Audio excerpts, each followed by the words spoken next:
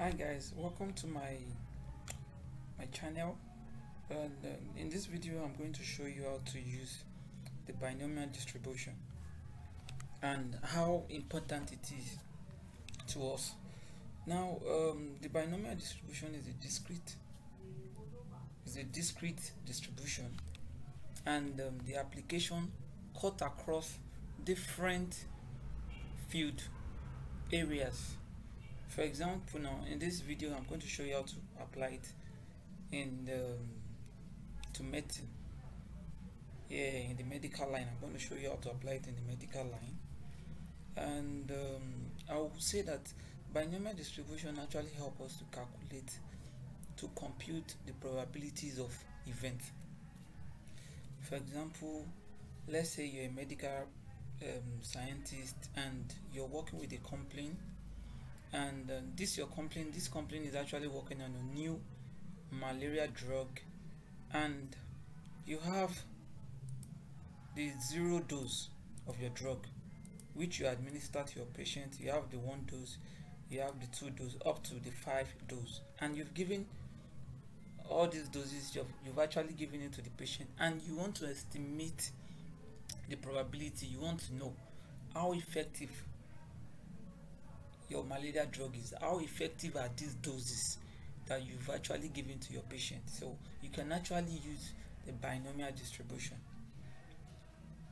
but you need to be careful. There are conditions in which you can use binomial distribution. Number one, you must have a sample size that is less than or equals to 30. Now in this example we have just 5. We'll be using just 5 sample, and again your probability of success must be greater than or equals to 0.1. So you need two things generally. You need your sample size and the probability of success, and you also need your probability of failure. But if you are working it manually, you need probability of failure. But using Excel, you don't need probability of failure. You don't need to estimate for it.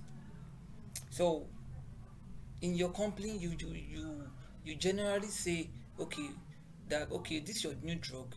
We actually there's a certain percentage, like 38% success rate for the new malaria drug. You've actually computed this chance that okay, your new malaria drug will actually cure or kill the malaria parasite. So let me show you the binomial distribution.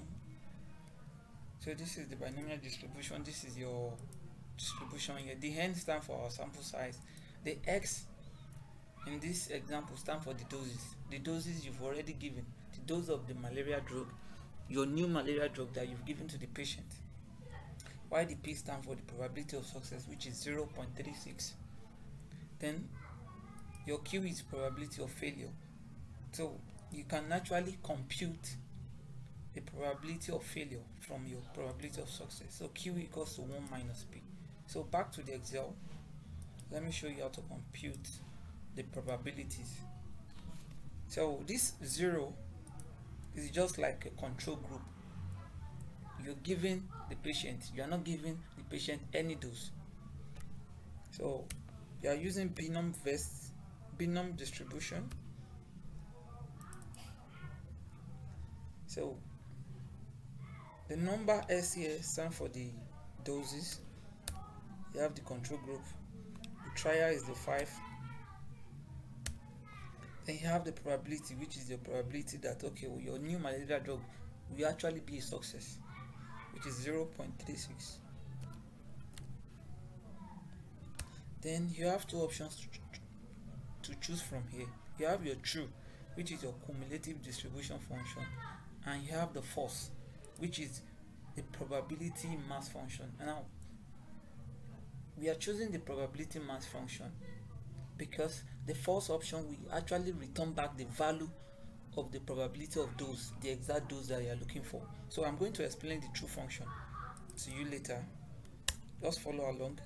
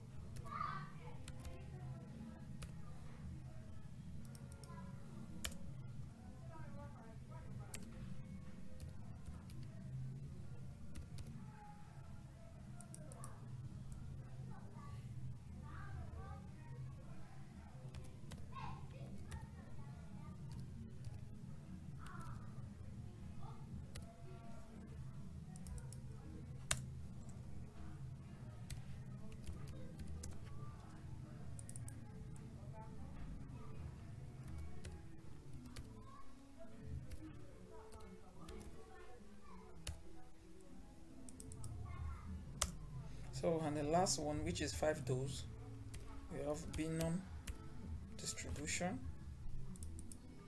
You have 5 comma, the number of trials is also 5.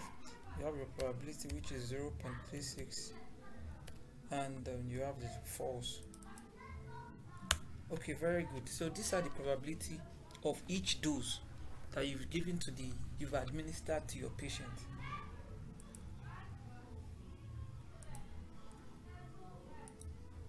Okay, so now so let me explain the other true option that you saw there. So if you have, for example, now we are trying to calculate the probability that, okay, the probability that you are giving your patient, you want to know how effective the malaria drug is.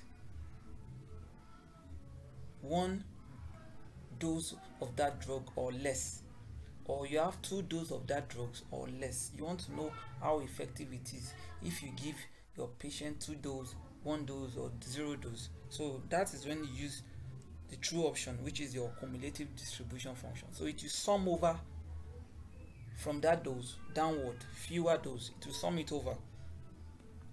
So you have binom. I just want to show you so that you know what I'm talking about. So let's say, for example, I want to sum over 2 doses. I want to know the probability of if I give my patient 2 doses, from 2 doses and downward. So you have 2, the number of trials is 5, you have your probability 0.36, and you have your true option. Now this is the cumulative distribution function. So this is a probability of 2, 1, and 0. So if you had these 3 probabilities together, you are going to get 0.749. So now there is another way of working with binomial distribution. For example, if you're trying to see the number of the rate of success, or the probability of you giving the patient between 2 doses and 3 doses. So this is how you do it. You want to know the probability of giving your patient, the probability that, okay, your new drug, if you give the patient between 2 or 3 doses, the malaria drug will actually, the malaria parasite will actually die. So use binom distribution, the range. So your trial is 5, your probability is 0.36. Then the range, now we have 2, 3. Can you see 2, 3? So this is the range of giving your patient 2. This is the probability of giving your patient 2, between 2 and 3 doses. So if we calculate this probability of 2 doses and 3 doses, you are going to get this answer.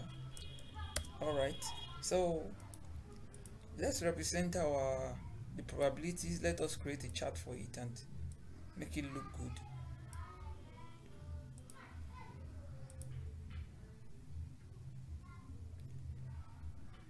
Okay, I think this is good.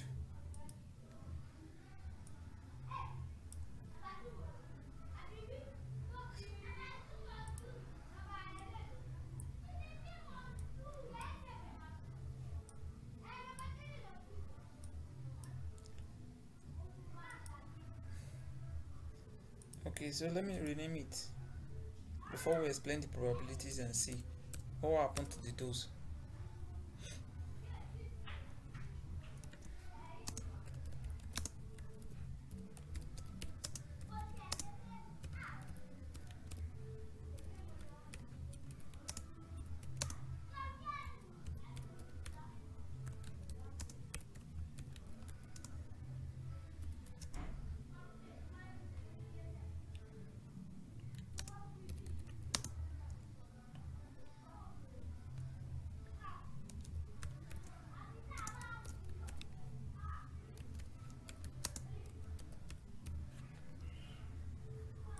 So as you can see, so this is a very good label.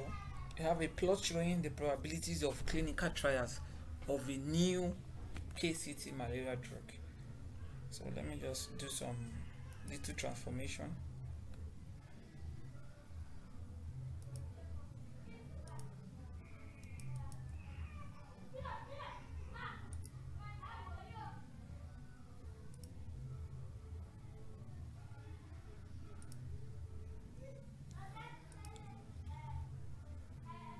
Okay.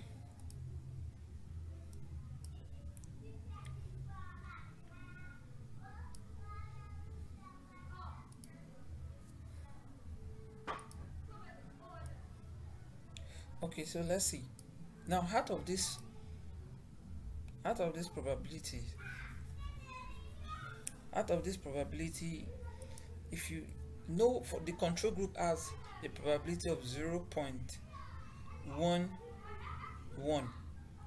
if you actually convert it to 2 decimal places, you have 0.11. If you're giving the patient 1 dose, this is the probability. 2 doses, this is the probability. Now let's look at the one that is actually the probability that is actually closer to 1. You know, if you have a probability closer to 1, you actually say that that event is likely to occur. It means the dose you're giving the patient is likely to cure the malaria parasite. So let's look at that dose. Which of these doses is actually likely to cure the malaria parasite or to kill the malaria parasite?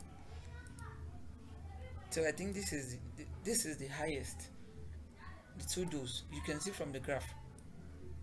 If you look at the graph, you see the 2 dose. So it actually means this clinical trial, when you give the patient 2 doses of your new malaria drug, it actually is more effective than the other doses. Look at the 5 dose. So it doesn't really mean, okay, the higher the number of doses, the better or how effective the drug will be, or how the malaria will get cured easily. No. So it's actually telling you that only 2 doses will actually kill the malaria parasite. So followed by the 1 dose. Can you see? Followed by the 1 dose, then followed by the 3 dose. And that is it. So I hope you've been able to learn something, and